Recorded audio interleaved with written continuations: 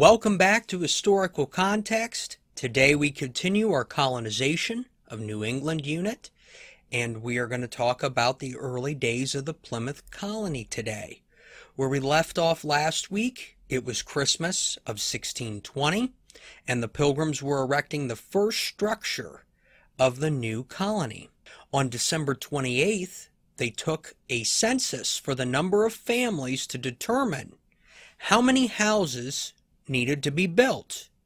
They counted a total of 19 families. Edward Winslow, writing Mort's Relation, discussed how the plots were laid out. Let's have a look. To greater families we allotted larger plots. To every person half a pull in breadth and 3 in length. And so lots were cast where every man should lie, which was done and staked out. So we could see some planning going on there in terms of constructing the colony and how they want to do that. Really don't recall anything like that from our Jamestown unit or any information like that. I think it was more or less every man for himself in Jamestown, and that kind of led to how they got spread out. But in Plymouth, it looks like they're plotting things out accordingly. The colony was seeing that cold weather was impacting their health and considered the weakness of certain individuals as they were working on how to build this colony. As work began, Winslow noted on several occasions great fires could be seen at a distance of 6 or 7 miles away, presumably by natives. On January 4th, 1621, Miles Standish led a small expedition inland to try and make contact with the natives. They did not find any inhabited locations, but did shoot and kill an eagle for food, stating that it was, quote, excellent meat, hardly discerned from mutton. On January 9th, they began building the houses, agreeing to do it in 2 rows for the best defense. It was agreed that each man would build their own house. A common house was constructed for gatherings, and by January 9th it was nearly finished.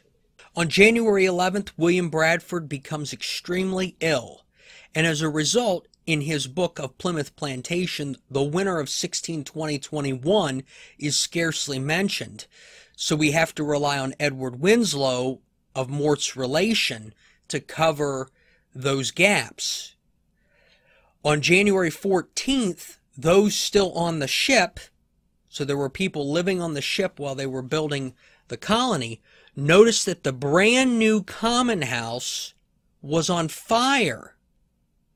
Both Bradford and Carver were bedridden in the house at the time of the fire, but managed to escape before the fire destroyed the building.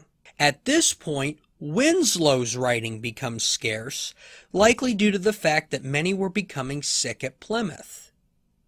On January 30th and 31st, Winslow notes that 2 natives were seen at a distance, but too far away to signal down. On February 9th, a dead deer was found that had its antlers cut off by the natives, and wolves were seen eating it. That makes you wonder about the scarcity of the food at the time. On February 16th, a colonist was 1.5 miles from the colony when he saw 12 natives and claimed to have heard many more heading towards the colony. He hurried back ahead of them, but nothing came of the threat. Because of this scare, the colonists decided to formally create an army and named Miles Standish as the captain. Later, on February 17th, the colonists encountered 2 natives, but as they approached, they heard more natives behind them and decided not to proceed. Bradford, while brief in his writing, did summarize the winter of 1620-21. Let's have a look. In 2 or 3 months' time, nearly half of their company had died, partly owing to the severity of the winter, especially during January and February, and the want of houses and other comforts, partly to scurvy and other diseases which their long voyage and their incommodious quarters had brought upon them. He continues, of all the 100-odd persons, scarcely 50 remained. In the worst times of distress there were but 6 or 7 sound persons, who spared no pains night or day, fetched wood, made fires, prepared food for the sick, made their beds, washed their infected clothes, dressed and undressed them.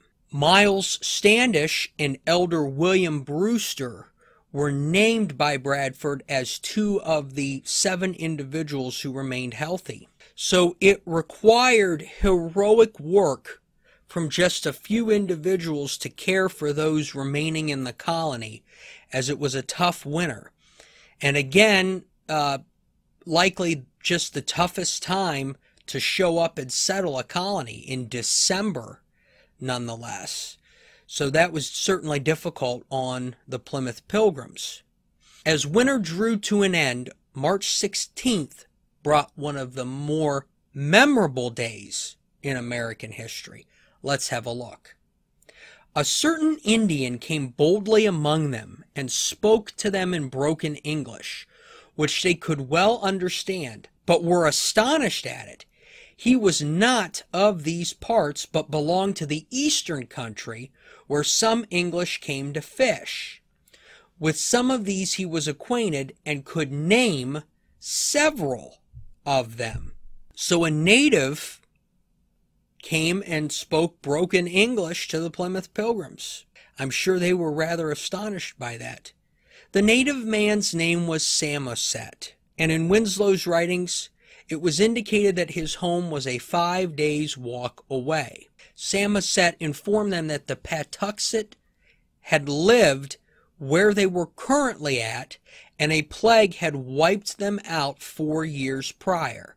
So had a plague not occurred there, the Pilgrims would have landed right where the Patuxet tribe was living. According to Bradford, a peace was negotiated with Samoset that included Samoset's tribe notifying other Confederate tribes of this peace. The terms read similar to a military alliance. Samoset warned them that the Nausets were opposed to the English thanks to a slave trader named Hunt. So now this is where we have to kind of orient ourselves with the history of this area. There were Englishmen coming into native villages and taking natives and selling them for slaves in Europe, and more specifically in Spain. And that was discussed somewhat a couple of weeks ago in our precursor to Plymouth episode. And so for more information there, I'd suggest going back a couple of weeks and viewing that episode. A few days later, Samoset returned with 5 other natives. One of the items they brought was powdered corn that they mixed with water and ate. They also had a little tobacco.